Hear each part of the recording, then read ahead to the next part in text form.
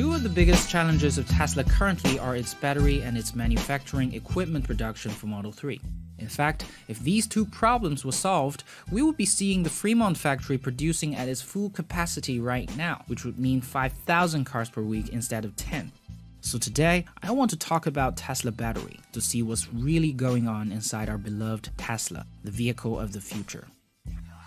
First of all, let's start with the basics. Most batteries consist of three parts: anode, cathode, as well as the electrolyte.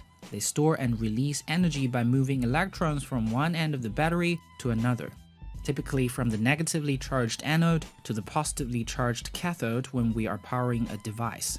This is how your Tesla is powered. The process is analogous to lifting things upward. You can think of charging as the process of lifting electrons upward. When charging is completed, electrons in the battery gain a lot of potential energy and have the natural tendency to go down. So that's what happens when you drive your Tesla. Electrons release the stored potential energy and power the motors in Tesla. The motors turn the wheels and the car moves. The process is really simple, but it's easier said than done. There are two types of lithium-ion batteries right now for Teslas, the 1865 batteries and the 2170 batteries. Their names stem from their differences in the dimensions. The 1865 batteries are 18 mm in diameter and 65 mm in length. Same goes to the 2170 batteries. So if anyone tells you the 2170 batteries are simply better than the 1865 batteries, they couldn't be more wrong. However, that said, the reason why Tesla's new cars use the 2170 batteries is because of the different form factor. The 2170 batteries have greater energy capacity and makes better sense considering multiple variables including cost, power capacity, energy capacity, lifespan, and so on.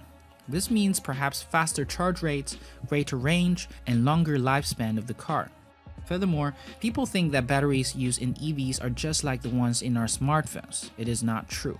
Remember the cathode, anode, and electrolyte I talked about just now? Here is why it matters. In all lithium-ion batteries, the anodes are made of graphite and electrolyte is made of lithium ions. However, the material used in cathode varies widely. Here is an infographic that explains everything. Like all my videos, I don't want to go into the science of it, but I think it's worth emphasizing that Tesla's battery technology is one of its biggest advantages in the EV market.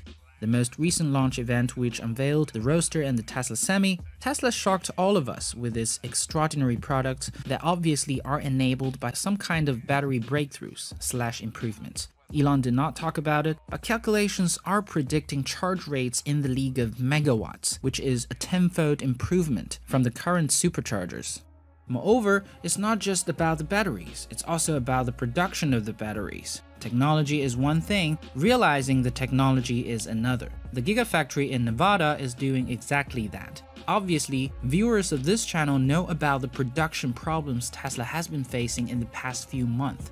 But that shouldn't cloud our minds for the big picture. The last official words we've seen from Tesla on battery price was in April 2016, when Tesla's VP of Investor Relations confirmed the battery price of $190 per kilowatt hour. So considering the economies of scales, vertical integration, and improved raw material utilization, the Gigafactory should be able to bring down the cost of a Tesla by thousands of dollars, which is why Tesla will do better in the future. Here we're talking about less than $100 per kilowatt hour by the end of the decade.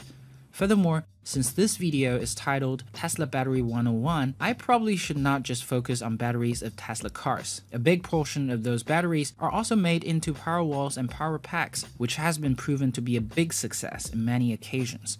Just this year, Tesla has built energy storage facilities in Australia, Puerto Rico, California, and so on.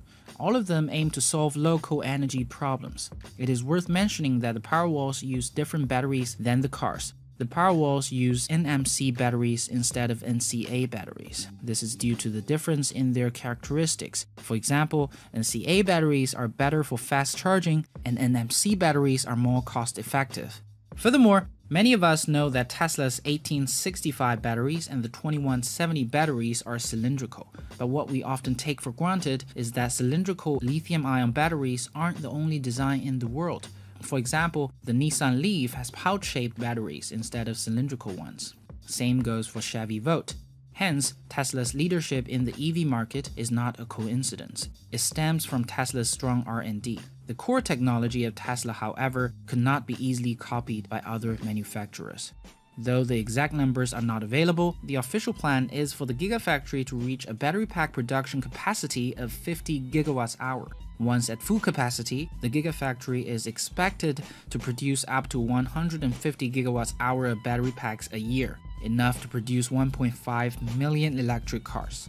Lastly, the future of EV batteries have many possibilities. Although there is no indication that Tesla is going to change its lithium-ion batteries, those possibilities do mean a bright future for electric cars and a sustainable future. In recent years, the most hyped alternatives for lithium-ion batteries are solid-state batteries, as well as lithium-air batteries. Furthermore, there are also discussions about sodium-ion batteries, which will be much cheaper than the lithium-ion batteries because of its relative abundance. It's worth pointing out that these alternatives are not happening in the near future, but in 10-20 years' time, these technologies are definitely a possibility.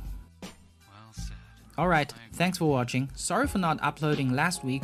I was traveling in China and you guys know about the Great Firewall. However, the trip did renew my passion for talking about innovations in China. I'm sure you guys will be surprised how the Chinese are changing the game for mobile payment. Nevertheless, hope you guys enjoy this video. I'll catch you guys in the next one. Again, I'm Lei. Peace.